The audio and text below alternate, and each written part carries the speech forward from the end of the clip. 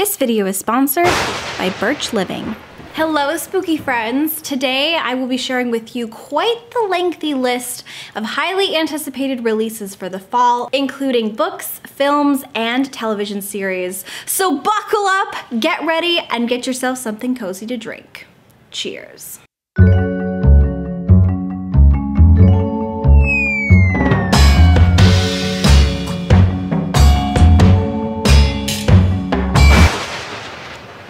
This looks like a cool mug, but like, how do you actually drink from it? I think you have to, okay. Hello spooky friends, my name is Lexi and welcome back to my channel. Today is such an exciting video, you guys. I love making this video every single year because today's video is going to be a list of my highly anticipated releases basically for the rest of the year. The focus is obviously going to be on autumnal and spooky things. I have to tell you, this year, we've got some gems, okay? There are so many different books that I'm really excited about, as well as new Netflix series and also new movies. It's gonna be a good time and I can't wait to dive into the list with you. But before we go ahead and get started, I would like to thank today's sponsor, which is Birch Living. Thank you so much to Birch Living for sponsoring today's video. I have so many books on my highly anticipated fall reading list, but do you know what else I'm highly anticipating? Going to sleep tonight on my Birch mattress. Birch is a premium mattress in a box company that makes mattresses and sleep products that are stylish, comfortable, and environmentally conscious. Their non-toxic mattresses are made right here in America and are crafted with organic and natural materials that have been sustainably sourced. It was really important for me to choose a Birch mattress that was made with organic and natural materials because I tend to get really hot when I sleep. But the Birch mattress organic materials actually help me to feel cool and regulate my body temperature throughout the night, which means less tossing and turning and more sweet dreams about books. In addition to being a better mattress for me, Birch is also committed to being a better mattress for the planet. I love that Birch partners with ethical partners that adhere to strict social, environmental, and economical standards. And I ordered their Birch Luxe mattress, a premium upgrade to their original, well-loved Birch Natural mattress. And you guys, it literally feels like I am sleeping on a cloud.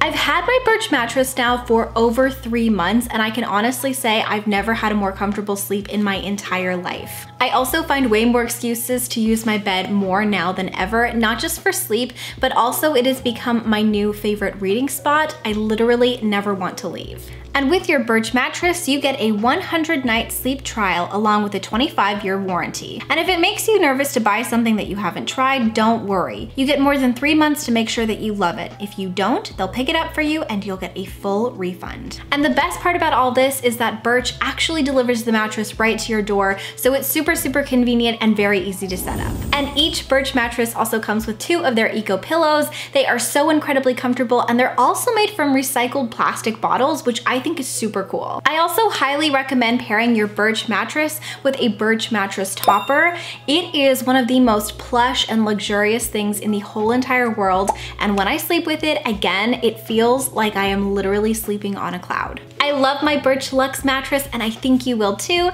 And if you are in the market for a new mattress, you can actually check them out by either clicking on the link in my description or going to birchliving.com/Alexandra. And using that link is actually going to help you save $400 on a mattress, plus you get 2 eco pillows. Thank you again so much, Birch, for sponsoring today's video. I highly recommend you check them out.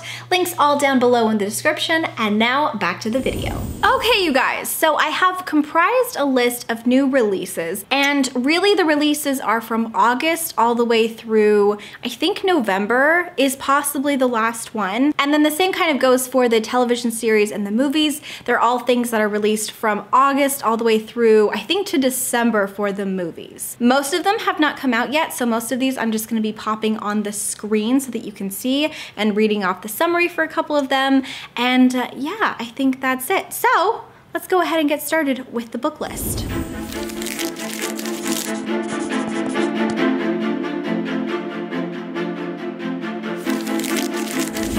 To start off the list, I'm going to tell you all of my anticipated releases that have to do with witches. I love a good practical magic vibe in this house, so I have quite a few books on here that fit the bill for witches. Okay, so starting off the list, we have a middle grade, and this middle grade, I'm pretty sure came out, I wanna say like in July, but I really feel like it'll be perfect for the upcoming autumn months, and it is called The Marvelors, and this is by Dhoniella Clayton. The cover is so unbelievably beautiful. I am so excited. So this book takes place kind of at a magic school, and I love boarding schools and magic schools set kind of like in the autumn time, so it immediately had my attention. We're following 11-year-old Ella, and Ella is the first conjurer to kind of like make it into this magical institute. And the magical institute, by the way, this like magical academy, literally takes place in the clouds. Like, please look at the end papers.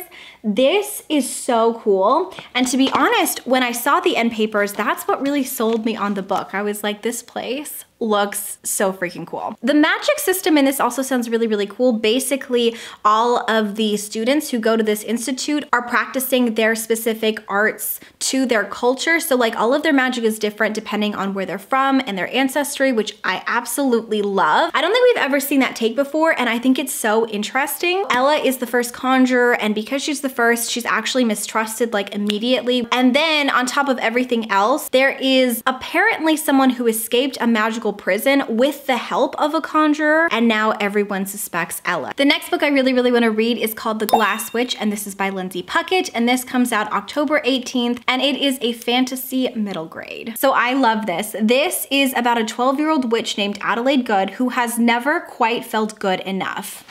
What an excellent pun, Lindsay. Like, what an excellent pun. Her last name is Good and she's never felt good enough. Iconic already. So it says 12-year-old Adalyn Good has never been good enough. Ever the disappointment, she's the weakest witch born in 3 centuries and has absolutely zero chance as the town's fat girl of winning Cranberry Hall's Halloween pageant. But winning brings glory, and glory means proving herself worthy of the good name, which is all Addie's ever wanted. What she most certainly does not want, however, is to enact a curse, waking a 300-year-old witch hunter from the grave. Not to mention, the curse has turned Addie's bones into glass, sprouting more and more cracks as midnight approaches, which makes it terribly hard to run in heels. So I could not be more excited for this book. I feel like it is already brimming with like humor and charm and magic. I love Addie already. I feel like she's gonna be one of my favorite protagonists of the year, and I just can't wait to read this one. The next book is the sequel to The Witch Haven, and this is by Sasha Peyton Smith. There we go, Sasha Peyton Smith. And I think the sequel actually comes out in October. Yes, it comes out October 11th. I won't tell you what the second one is about, but I will tell you what the first one is about, just in case you're interested in picking them both up this spooky season. So we are following Frances, and Frances is a seamstress. I think, I wanna say like either in the late 1800s or the early 1900s. Yeah, 1911 in New York City. And her boss actually tries to attack her, but when he does, she seems to use magic to defend herself, but she didn't know she had any magic before. She's actually rescued from the police when 2 people come and tell her that she needs to go to a sanitarium because I think she's like very sick, but when she gets there, she realizes it's actually an academy for witches. And it's brimming with atmosphere. It's so incredible. I love it so much. It's got dark academia vibes. It's got fantasy vibes. It's the perfect YA book if you're looking for something a little spooky and also just like very, very atmospheric. I also love the friendships in this book so much.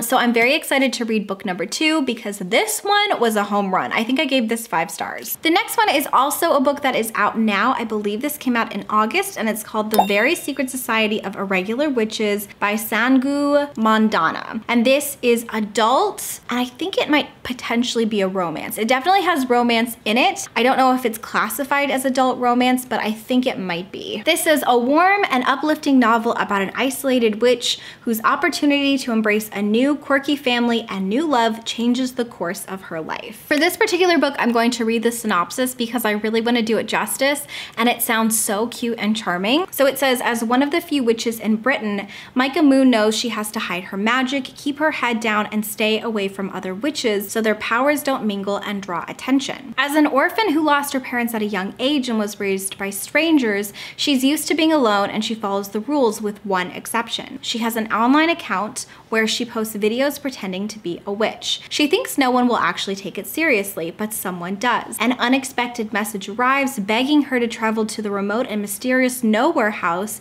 to teach 3 young witches how to control their magic. It breaks all the rules, but Micah goes anyways and immediately is tangled up in the lives and secrets of not only 3 charges, but also an abstract archaeologist, a retired actor, 2 long-suffering caretakers, and Jamie. I love everything about this. This is one of my most highly anticipated reads this autumn. I'm so excited. I love books about witches. Like, that's gonna be a theme you're gonna see. I love that she's gonna be like teaching these little girls. I love that she's going to be possibly falling in love. Like, everything about this sounds amazing and I can't wait to read it. The next one is another one that is out now. It came out August 23rd and it's called Small Town Big Magic, and this is by Hazel Beck and it is adult. So the vibes for this one feel very, very practical magic when I was checking it out. And I am living for it, okay? Small town, quaint bookshop, found family, and surprising magical abilities. The synopsis of this book has me in a literal chokehold, okay? So this book is following Emerson Wild, and Emerson Wild feels like she has it all. She lives in the perfect small town with the perfect found family group of friends, and she works at a very quaint, perfect little independent bookshop, which she loves. But all of that is compromised when one day she is randomly attacked by a group of monsters and defends herself with what can only be described as magic. But she's not a witch, right? And magic doesn't exist, does it? Tell me you wouldn't want to see that movie, okay? You're lying. You want to see it. I know you want to see it. Okay, so those were all of my witchy books, and now let's go ahead and go on to the more spooky and gothic reads. So the first book is one of the only books I actually have here in front of me, and it is Babel by RF Kuang. You already knew this was going to be on this list, okay? Like, let's be real. We both knew that I was going to be featuring this book on this list. So this actually came out in August, in late August, and I have been excited about this book, you guys, for like 2 years. Ever since RF Kuang first announced that she was writing like a dark academia book, I was like, sign me the f up. This particular book is an adult fantasy, and it also obviously has dark academia vibes, and I think it takes place in the 1800s. We're following a scholar named Robin Swift, and he has been recruited to go into Babel, which is a language institute, I think, and it's part of Oxford. But what's really incredible about this program is it also apparently it has to do with like magic and things like that, because magic stems from languages in this world, if I'm getting that correctly. And I'm excited for this for so many reasons. I love the dark academia vibes, and I love the atmosphere already of it taking place in the 1800s, but I'm also really excited about the topics that this is going to explore, specifically with colonization. Next up is Belladonna, and Belladonna is out now. This is a YA book, and this is by Adalyn Grace. It says, orphaned as a baby, 19-year-old Signa has been raised by a string of guardians, each more interested in her wealth than her well-being, and each has met an untimely end. Her remaining relatives are the elusive Hawthorns, an eccentric family living at Thorn Grove, an estate both glittering and gloomy. Its patriarch mourns his late wife through wild parties, but when their mother's restless spirit appears claiming she was poisoned, Signa realizes that the family she depends on could be in grave danger, and she enlists the help of a surely stable boy to hunt down the killer. The next one is a middle grade, and it is called The Curse on Spectacle Key, and this is out September 6th. Oh, and it's by Chantel Acevado. So this is about Frank Fernandez, and Frank Fernandez is really excited because after years and years of moving around, his family has finally decided to stay in one location, which is this really cool lighthouse. What they don't know, however, is that the lighthouse and the island that the lighthouse is on is actually haunted and potentially cursed. One day when Frank is exploring the lighthouse, he comes across what I'm assuming is going to be a ghost. It's a girl with old clothes on, and she kind of explains to Frank that the island is cursed, and they both decide that they have to try to break the curse together. I love this for so many reasons. First of all, I love a good ghost story, especially in a middle grade, but second of all, I love that we're gonna be getting like some Casper vibes here with like being besties with a ghost. I say this every Halloween, but I would love to be besties with a ghost. This sounds like such a fun time. I'm so excited to read it. Yeah, and so that's that one. Next up is a YA book called A Dreadful Splendor, and again, I think this is already out. This came out in August, and this has some pretty gothic vibes to it as well, which, as I'm sure you'll be able to tell, is definitely my thing. And this is by B.R. Myers. So this says, be careful what you conjure. That actually sounded pretty legit. Okay. In Victorian London, Genevieve Timmins poses as a spiritualist to swindle wealthy mourners, until one misstep lands her in a jail cell awaiting the noose. When a stranger arrives to make her a peculiar offer, the lord he serves, Mr. Pemberton, has been inconsolable since the tragic death of his beautiful bride-to-be. If Genevieve can perform a seance persuasive enough to bring the young lord peace, she will win her freedom. Next up, we've got The Fleeting Shadows, and this again came out in August. It's out now, and this is by Kate Alice Marshall. I freaking love Kate Alice Marshall. A couple of years ago, I actually read her YA book, Rules for Vanishing, and I read this for Spookathon. I'll like link it somewhere because it's one of my favorite reading vlogs. I was terrified reading that, and I actually think that that is the book that sparked kind of like this love for thrillers and mysteries. As soon as I heard that she was coming out with something new, I immediately put it on my list and my radar, and we're gonna talk about it now. It says that this is The Haunting of Hill House meets Knives Out. Are you joking me? Like, when I read that combination, I got so excited. I love Knives Out. Helen doesn't know why she and her mother left their ancestral home at Harrowstone Hall, called Harrow, or why they haven't spoken to their extended family since. So when her grandfather dies, she's shocked to learn that he has left everything, the house, the grounds, the money, to her. The inheritance comes with one condition: she must stay on the grounds of Harrow for 1 full year, or she will be left nothing. I love this already, you guys. You don't even know. I love it. There is more at stake than money, for as long as she can remember, Harrow has haunted Helen's dreams, and now those dreams have become a waking nightmare. And then the last 3 books are all anthologies, actually. The first one is called At Midnight. Oh my gosh, just like Taylor Swift's new album. And it comes out November 22nd, and this is a YA anthology that has been edited by Dahlia Adler. She has actually come out with 2 other anthologies. The first one was a Shakespeare-inspired anthology, and then the second one was, I think, like short stories inspired by Edgar Allan Poe's short stories and poetry. And this one is completely inspired by fairy tales. The next one is called The Gathering Dark, and this comes out September 6th.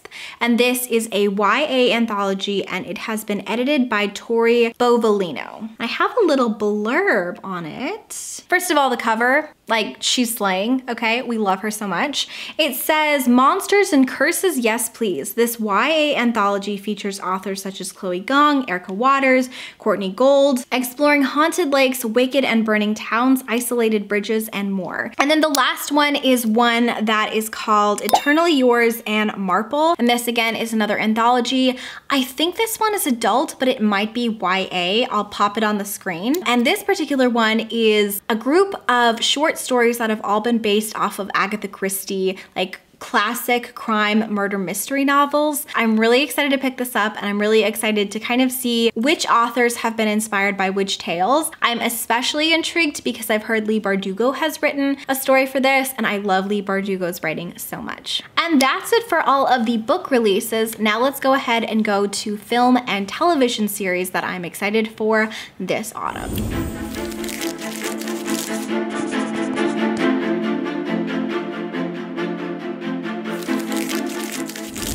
Okay, you guys, the very first one that I am thrilled about is The School for Good and Evil. I can't even tell you how much I'm excited about this particular movie. So this comes out October 21st, and it comes out on Netflix. Let me tell you a little bit about it just in case you're unfamiliar. This is based off of a middle grade series by Saman Chanani, and I loved this middle grade series so much. I think I read up to book 3. We're following Agatha and Sophie, who are best friends, and in the town where they live, they've been told that there is a mythical magical school where they pick out people to train to be either like the heroes of fairy tales or the villains of fairy tales. And one day, these 2 best friends are snatched up and taken to the School of Good and Evil. I think this is my #1 most anticipated movie. I cannot wait for this. So if The School of Good and Evil was my most anticipated movie, this next one is my most anticipated television series, and that is going to be be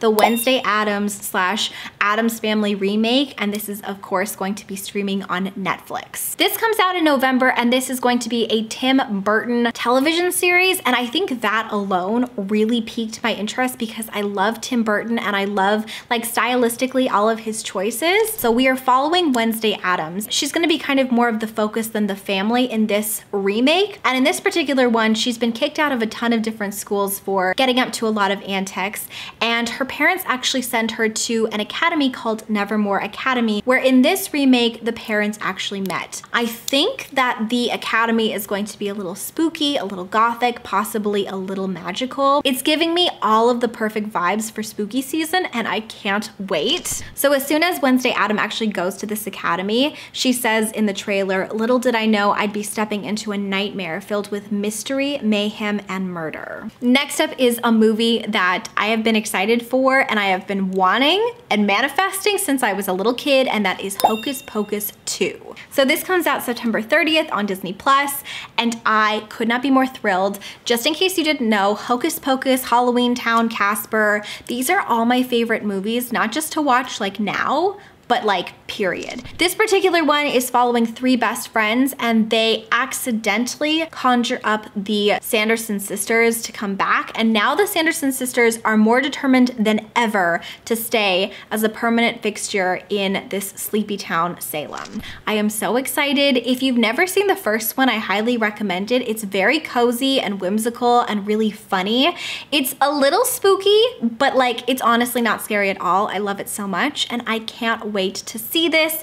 And again, this comes out September 30th. Next up, we are going to be seeing a couple different sequels. The first one is Enola Holmes 2, and this comes out to Netflix, I believe, in November. If you have not seen the first one, again, I highly recommend it, especially if you're a person who loves dark academia vibes. We're following the little sister of Sherlock Holmes, who has been taught by her mother to be very, very observant. And the first one is really about her trying to find out what happened to her mom once she mysteriously disappeared. The second one, however, is her trying to take on a full murder mystery missing persons case, and I think she enlists the help of her big brother Sherlock. The next sequel here I have is The Glass Onion, and this is a Knives Out novel.